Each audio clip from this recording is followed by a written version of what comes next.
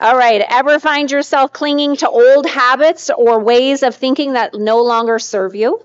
Well, you're not alone. Our next keynote dives deep into can letting go of past conditioning empower leadership in a disruptive age? It's about shedding those outdated beliefs and embracing change, not just to survive, but to thrive in an era of disruption.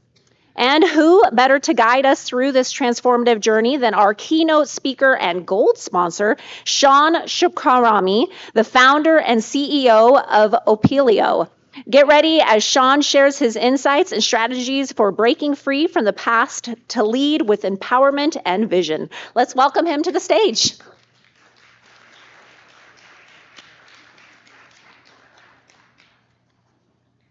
Thank you. My name is Shahkarami. It really is my pleasure. I'm so grateful to be here in front of you. The first thing I'd like to ask is if we could stand up and shake it out a little bit, please, everyone. Shake up, shake it out. I get it. It's early. A lot of us traveled. I'm jet lagged. You're jet lagged. So I'm just a small business owner. I'm humbled. I looked over the sheets. You are all incredibly accomplished people. Many of you in this room may take nothing away from my talk other than equipping you with tools to help other people. So please keep that in mind. If this isn't for you, that's okay. There's someone in your life that this is for. The reason I asked everyone to stand up is because the first thing to start new habits and to break old habits is to do something different. How often do we get stuck inside of our technology? In fact, I'm a hypocrite because throughout today and the next day, you're going to see me on my phone. I get it. Business is important. In some ways, business takes priority over what we're all here to accomplish. But for the next 15, 20 minutes, I would ask for your undivided attention. And I do promise that at the end of this session, there will be a time to pull out our technology. All right? It's a great tool. I don't want to shy away from that.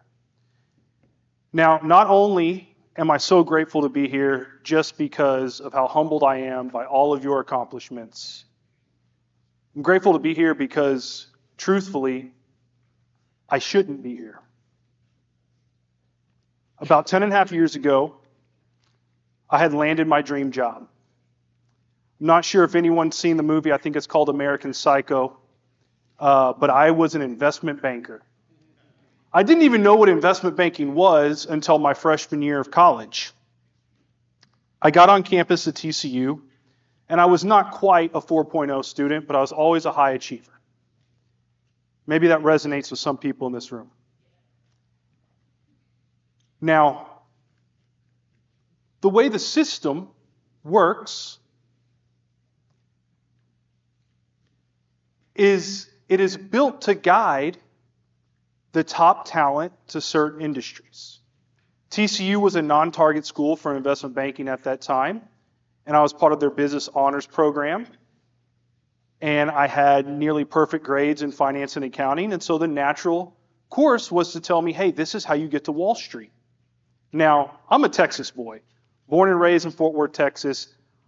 Going to downtown Manhattan for 2-3 years as investment banking analyst, that was a little above even my pay grade. But I did land a job and found an investment banking job in Dallas. When I started, I was thrilled.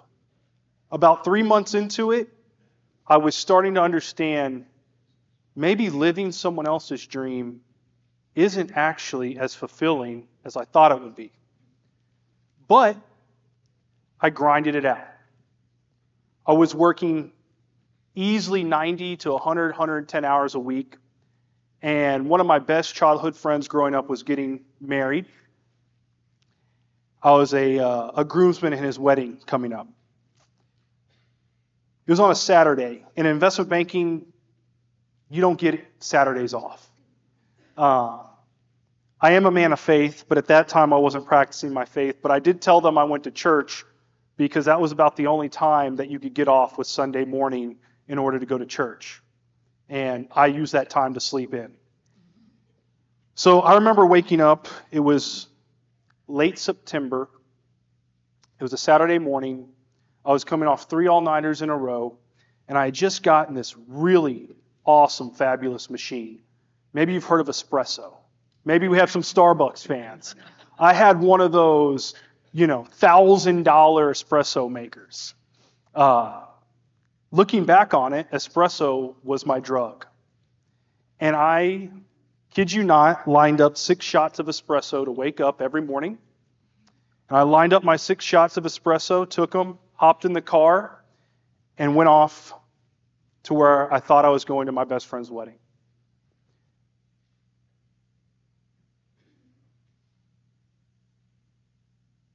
I was in the right-hand lane going down Northwest Highway, and I took a normal exit, and I lost control of my vehicle. I remember being suspended midair, flipping over the median wall, and rolling down a grassy knoll. Now, what is it about Dallas and grassy knolls? One of the most vivid memories is being upside down as my car was propelled into the air. And my life did flash before my eyes, kind of like those cartoons, and all I could think was, this is what I'm going to be remembered for. I remember letting go of the vice grip I had on the steering wheel and preparing for imminent death. My car made impact and rolled down the hill, and it stopped on its side with the driver door crushed against the ground. My mom always wanted me to be a doctor, and I couldn't because I would faint at the sight of blood, and I remember being scared to look down at my body. But I mustered up the courage. I looked down, not a scratch on me. I climbed out of my sunroof. Thank God I had a sunroof. And I waited on the side of the highway for paramedics and ambulance and firefighters, and my cell phone had been ejected out of the car, and thankfully a Good Samaritan stopped, and I was able to get medical help, at which I denied. And being the strong fighter that I am, I still made it to my friend's wedding that day.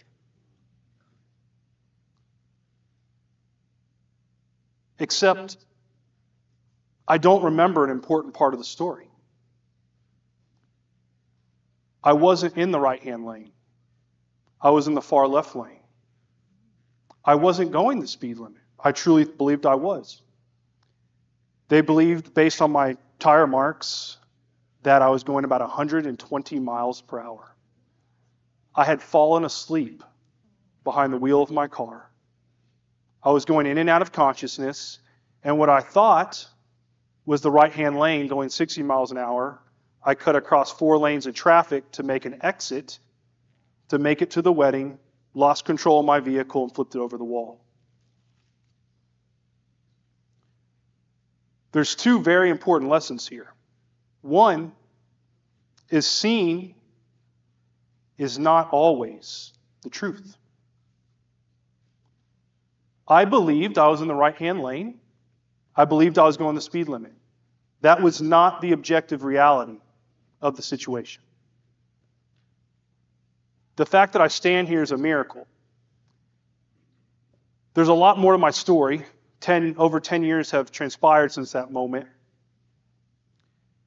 But over those 10 years, I truly believe that I was spared for a reason. And that reason was to figure out what in the hell is my reason.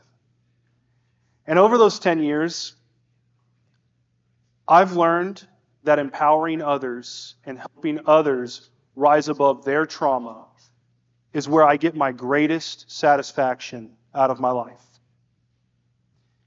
You see, when we're shedding past beliefs, many of these beliefs we didn't even voluntarily choose. The reason I was so driven in school, although it is a respectful ideal to be good in school, was not my belief. It was a belief that was passed on from my parents. Now, I'm still responsible for that belief, and I still believe in that belief to try hard and do good in school. But when we err on the sides of radicalism, radical results are not always what we want. Sometimes we do want radical transformation. But when we believe in such things to a degree of which it overshadows our core values, it can become a limiting belief, even good beliefs. The trauma that forms our beliefs often happens at very young ages. And unfortunately, because these things happen at very young ages, they get stored in the amygdala. I bet many of you already know what that means. But for those who might not, the amygdala is basically the small lizard part of the brain that governs some of our most hated types of emotions. So when trauma happens at a young age and it gets stored in the amygdala, we may not actually remember the trauma itself, but we feel it. We feel it in the forms of what we call anxiety, depression, hopelessness, feelings of overwhelm, stress that you cannot control. Many of us in today's society find ourselves in a constant state of fight or flight. Our parasympathetic nervous system is constantly shooting cortisol down our veins. I believe it's one of the reasons that we have such an obesity epidemic. I believe it's one of the reasons that we have a suicide epidemic. I believe it's a reason behind the social media addiction in teenagers, the comparison, the overwhelm, the depression, the hopelessness. It goes on and on and on. And the cure is actually very simple.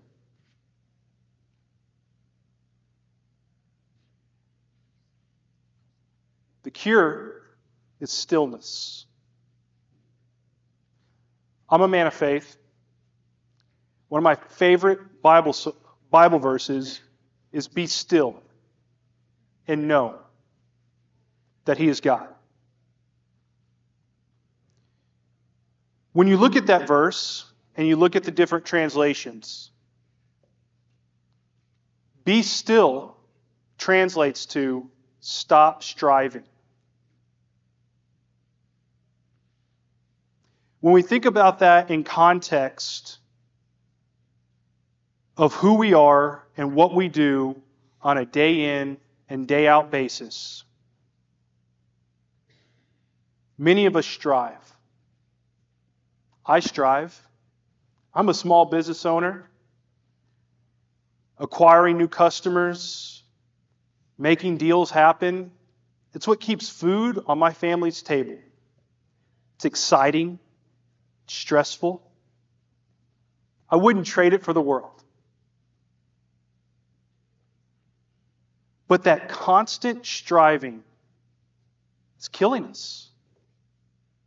It's killing us.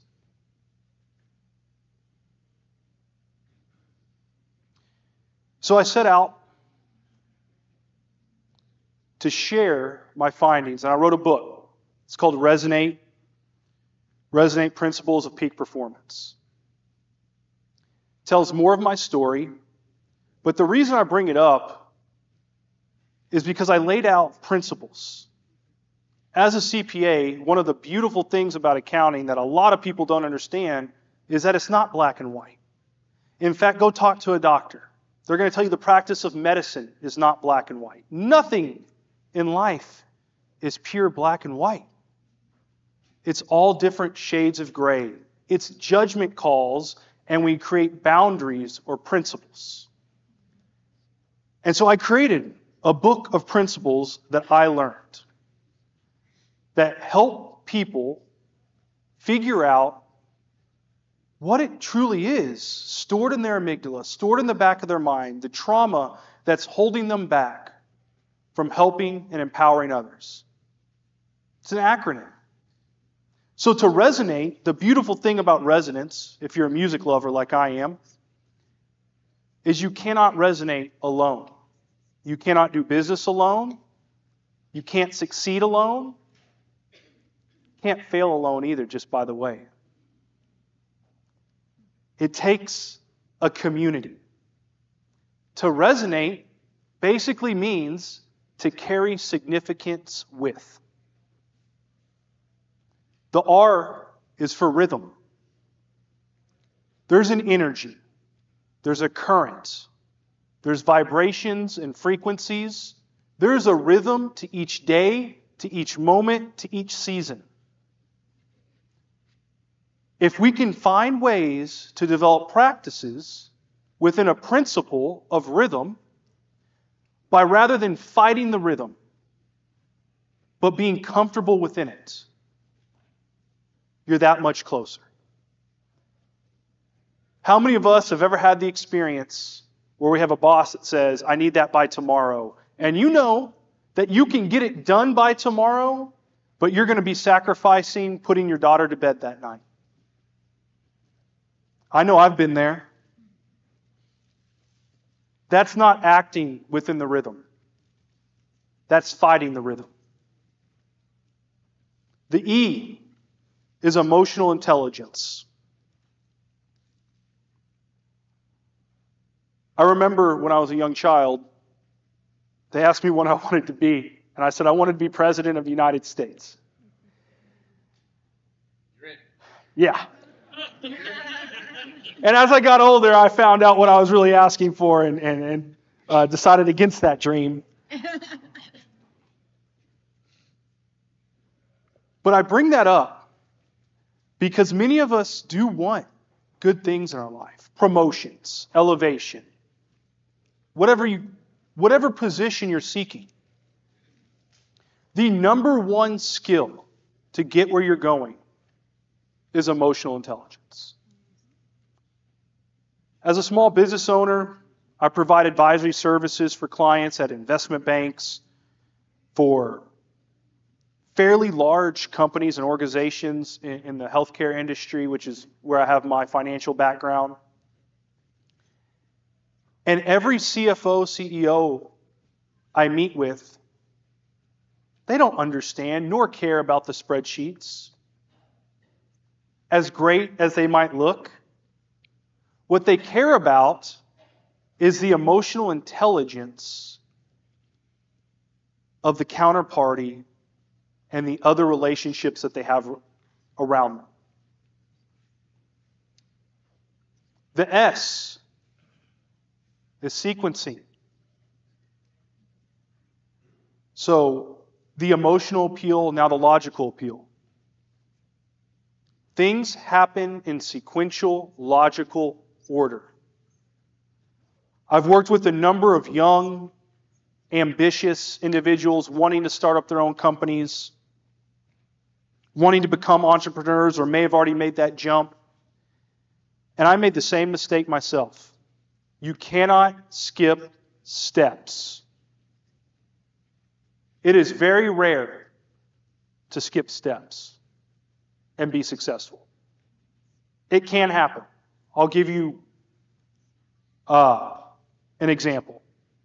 LeBron James has so much generational skill and talent, he was able to skip college and be successful in the NBA. I'm not LeBron James. I don't think anyone as skilled as you are LeBron James either. Even Michael Jordan went to college and played college ball. What I mean by skipping steps can be simple. You wake up, my routine is I study my Bible, I have my prayer time, I do my meditations, and I work out, and then I have a protein shake. I skip any one of those things, and my entire day can become derailed. Now, I'm not telling you to be OCD, but I think you get the point. O is for order. There is a hierarchy. There are institutions that should be respected. There are also hierarchies that should be taken down. However, before we take steps to take down a hierarchy, you should ask yourself, is it my place? Is it my calling? Is it my anointing to take this hierarchy down? Or would it be better serving, more helpful to me and for everyone around me if I just found a new hierarchy? My last corporate job did not treat me well. There was a part of me that wanted to tear down the hierarchy. I decided to create my own. In is nature. Spend 20, 30 minutes outside every day. It's that simple. And understand that everyone has their own nature. Appeal to it. Get in tune with it. Live in community. A is your attitude. Bring a game-changing attitude every single day. And all these sound easy. They're simple. One of my favorite mentors always told me, Sean, keep everything simple, but always remember there's a big gap between simple and easy. So we have to train every day. I don't know what that process looks like for you. That's why it's a principle. That's the beautiful thing. You apply it to your life where it fits in. I can tell you what it looks like for me. What it looks like for me is waking up at 5 a.m., going in on my couch, in my PJs, where I'm comfortable, and meditating in all the wrong positions that they tell you are the right positions to meditate. Maybe one day I'll perfect the lotus position. Maybe not. It's okay if it looks different. In fact, it's good if it looks different. Because that is the secret. There is no right way. Your power is in figuring out your way. And you train. If you can't guess already, that's the T. Train it. And I promise, if you put all these principles in action, it will culminate. Small, consistent habits every day will culminate into the E. A life of excellence.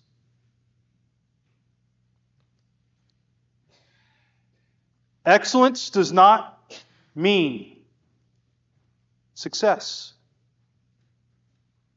Excellence is not a reflection of your bank account. Living excellently is doing your best and letting go of everything else outside of your control.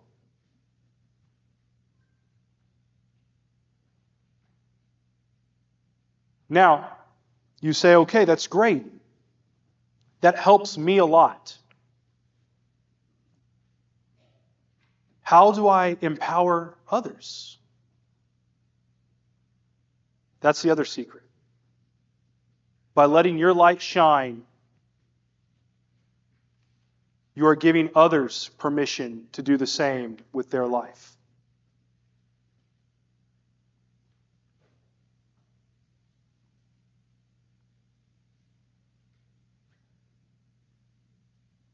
They say for the power of God is a sound mind.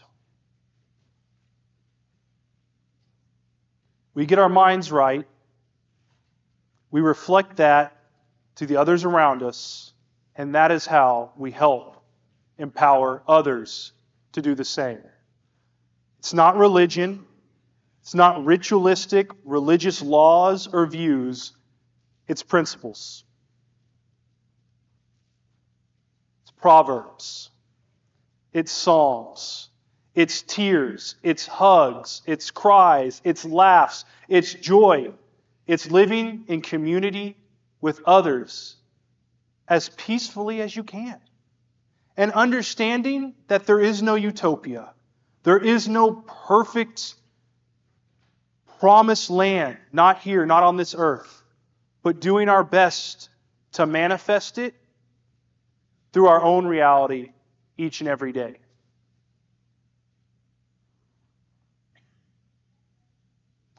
So, as we head west on Caesar Drive,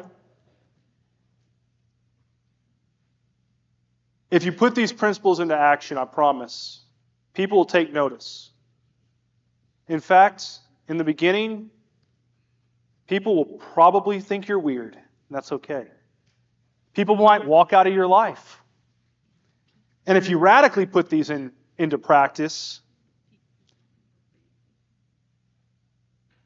and people ask you a question, you can simply say, you know,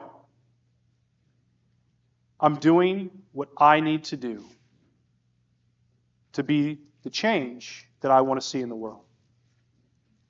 So with that being said, I did promise that there would be a moment to pull out your technology. I'd love you to pull out your cell phones. Go ahead. It's okay. Something new. If you'd like to remain in contact, if this resonated with you, I do publish a free newsletter. Have a podcast. I send the podcast updates over the newsletter. If you go to your iMessage or your Messages app and type in 844-721-1940 and just text message the word victory to 844-721-1940. It'll ask you for your email address. Plug in your email address. You'll be subscribed to my newsletter. And I'd love to stay in touch. I'd love to help you help others. Thank you guys for being here. It really truly means the world to me.